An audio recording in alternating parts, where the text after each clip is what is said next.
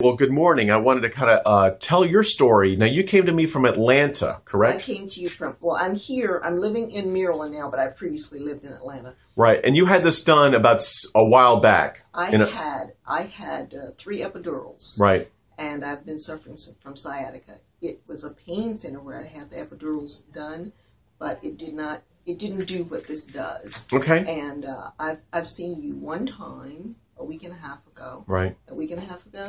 I've had no pain. And as I like to say, I've been dancing on the poles, upside down, any kind of way you want to, but I've been going to parties.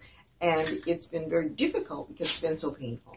But because of the relief I've gotten from you after one treatment, I want to tell everybody how great I feel. Excellent. Because I can now walk and walk very well. And you're pretty active. You do like yoga and Pilates and things like that. Yes, I do. And you were suffering with this for about, I think, 7 years. Yes, yes. Now, were you a little worried about coming in initially, kind of thinking that it wasn't going to work again? Absolutely. I said, at the point that I had come in, I was basically saying I'm willing to try anything, but I did not expect to get these kinds of results because the only experience that I could compare it to was what I had when I had the epidurals.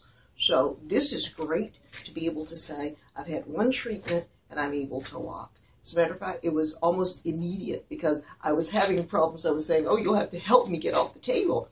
But it wasn't a problem getting off the table. You were very willing to help me get off the table. You did call me a wuss. But nonetheless, it was one of those experiences. When I had gotten off that table, I've never looked back. It's always been easy to walk and to do whatever it was that I've had to do. So right now, after the one, how much % better would you say you are? I'd have to say I'm 90% better. Excellent. Well, thank you. 90% better. Thank you.